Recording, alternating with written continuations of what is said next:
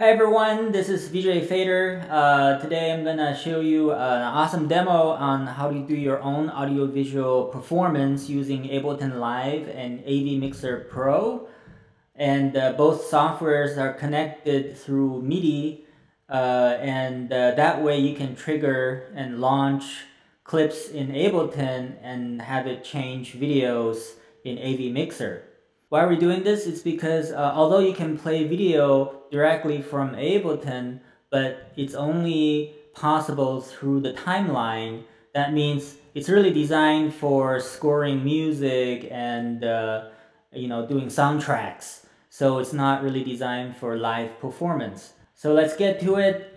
Quickly, I'm gonna explain the setup here. I'm demoing this on my MacBook Pro 13-inch, so the desktop space is a bit limited. Also, the playback speed is a bit slower because I'm also doing screen recording. On the upper right hand corner, you'll see the output window of AVmixer Pro, where you can full screen this output window to your external desktop for projector or external screens.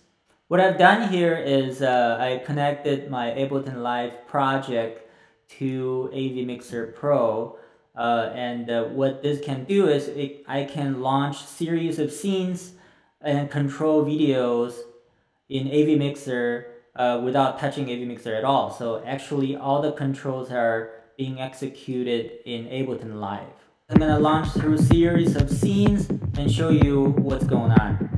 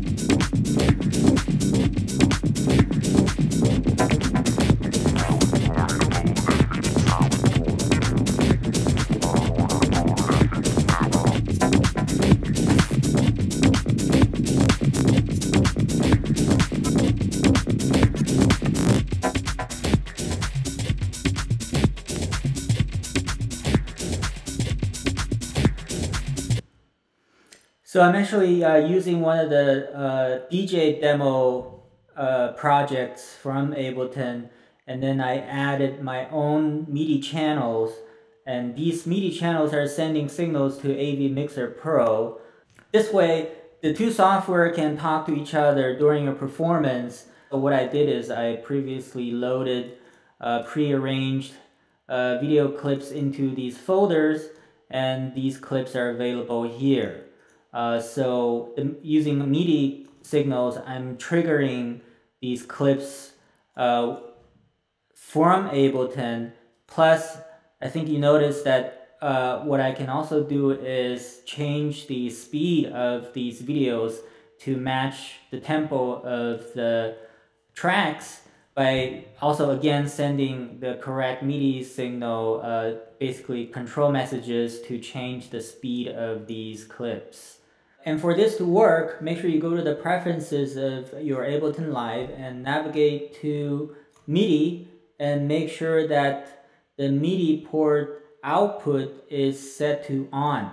So what I would do is I'm going to start over and walk you through some of the steps on how to create these MIDI tracks and then have it communicate with AVmixer. And go create and insert new MIDI track. I'm gonna call this channel A loops, right? So this MIDI track is gonna control channel A. And again, all these naming is purely for your own reference. I mean, the Ableton doesn't care what you name it, but then once you have a lot of MIDI clips floating around, it gets really confusing. So it's a good idea to start naming as you go. So I'm going to double click and create an empty MIDI track, MIDI clip here, and the right click, I'm gonna rename this to Visual Loop 1. So now it's empty, it doesn't do anything. What I would do is I'm just gonna double click and insert a MIDI note. And this MIDI note, it can be sent out to any softwares that you have running on your Mac or PC. Once I have this MIDI track created and then created a MIDI clip, and then I double click, I scrolled it on all the way to the top of this these notes here, and then so I created the first one on F#8. In order for this MIDI track to send signals to AVmixer, you go to MIDI 2, and on this pull down menu you can see to AVmixer if you have AVmixer launched and running. So now if I solo this and then if I hit play, so this is gonna keep sending this MIDI note over and over again. So now we go back to AVmixer and then we launch the MIDI settings window. And you can see this is our MIDI settings window. And in AVmixer, it auto detects incoming MIDI signals. So when you see this incoming MIDI number, it says 126. So that's the number that we just created in Ableton. And I'm gonna start over, so I'm gonna use my preset number 3, which everything is set to 127.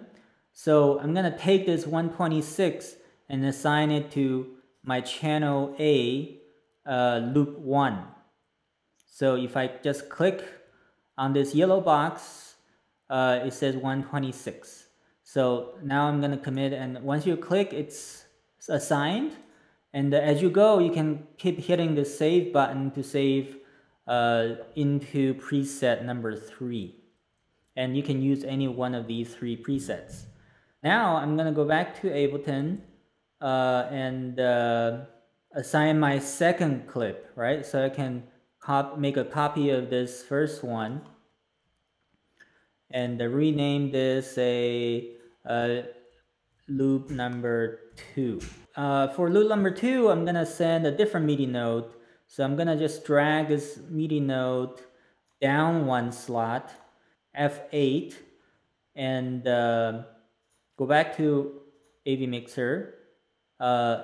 If you look at the MIDI settings, and now its incoming signal is 125. And yeah, you can manually change these numbers by using these little arrows, or you just click and they'll automatically assign. Now if I go back to Ableton and if I trigger these 2 MIDI clips that I just created, you can see that the both will be able to trigger first and the second video of channel A. It's pretty cool. So that's basically it. That's the concept on how to trigger clips from Ableton Live to AVmixer. So what if we want to do the same thing for channel B? We can just replicate by adding another MIDI track, insert MIDI track, and then just double click, pick one of the notes, and again, you want to pick a note that's different than when you were sending already from your other channels, right? Here, I'm sending this D#8. Now, if I solo this track and play this clip, and make sure again that MIDI 2 is set to AVmixer Pro. If I go to channel B and I want to use incoming MIDI number 123 for my first loop, I'm just gonna copy this and move this note down 1 and play this note. If I play this, it's gonna keep sending this MIDI number, and then you can see this number changed, and I would switch this second loop to 122. And now what's gonna happen is if I play this group together, what it's gonna do is it's gonna play the sound sample and the video at the same time.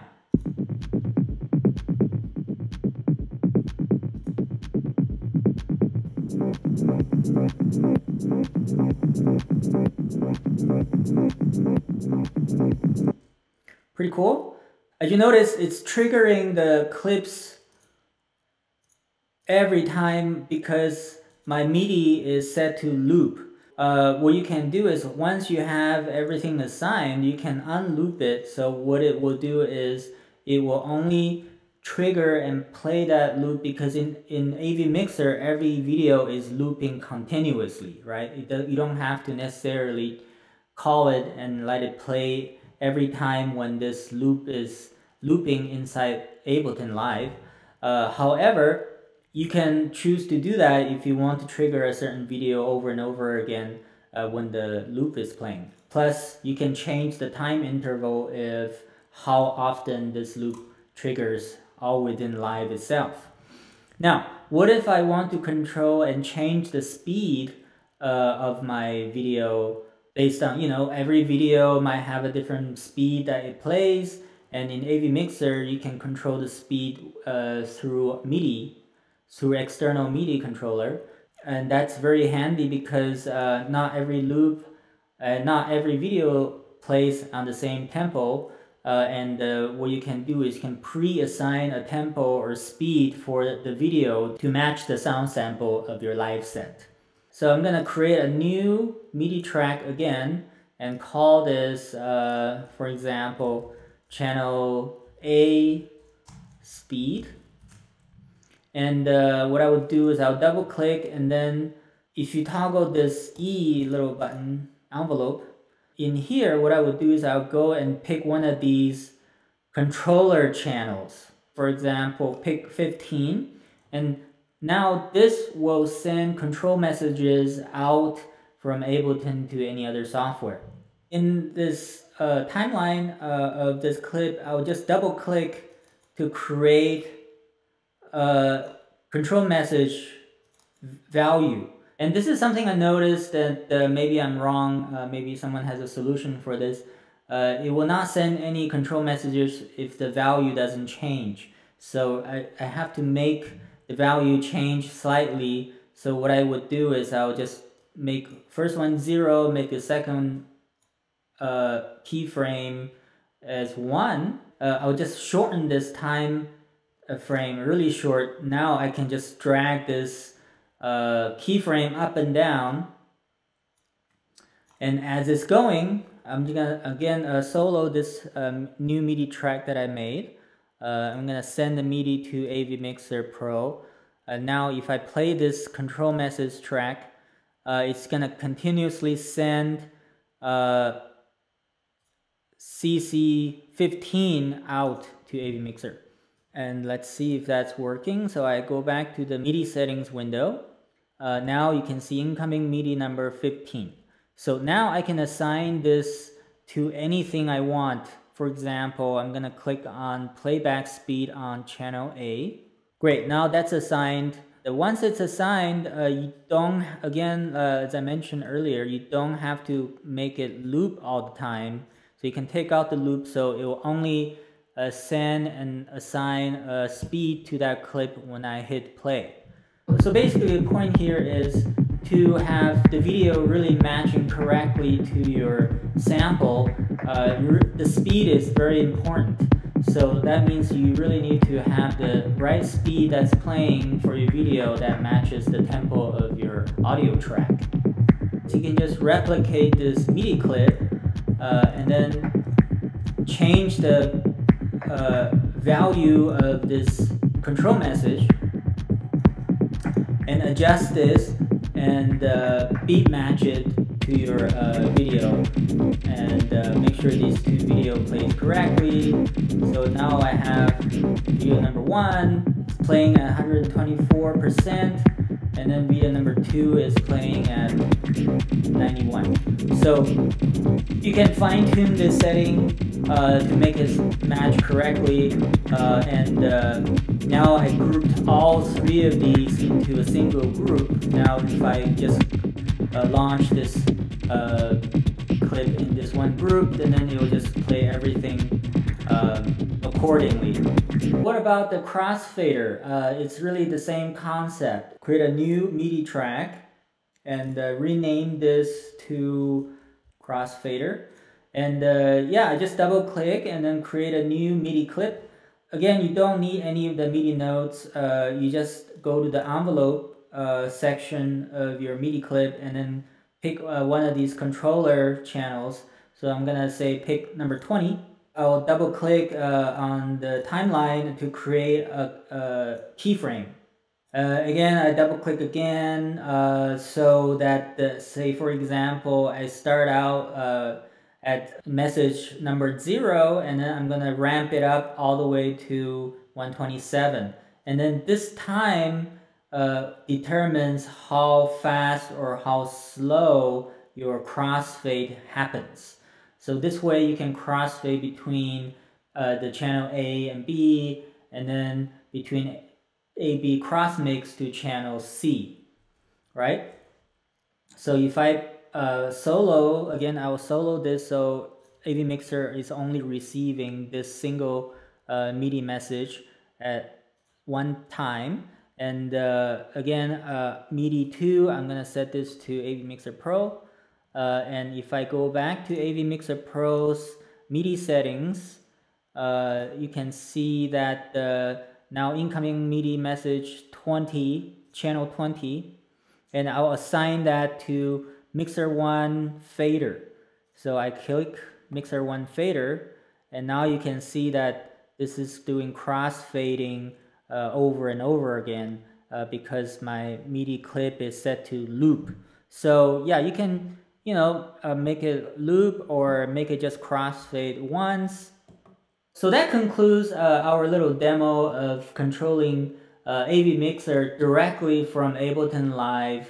And you get the basic concepts here, and what you can do is you can continue on and assign pretty much everything in the UI of AVmixer. You can assign a MIDI to control it. For example, the effects, the crossfaders, and speed and playback and clips, and there's all 3 channels here. And for this demo, I'm using some of the content that's available on AV Loops. For example, on channel A, I have visuals created by one of our artists, Catmac, and it's available on avloops.com.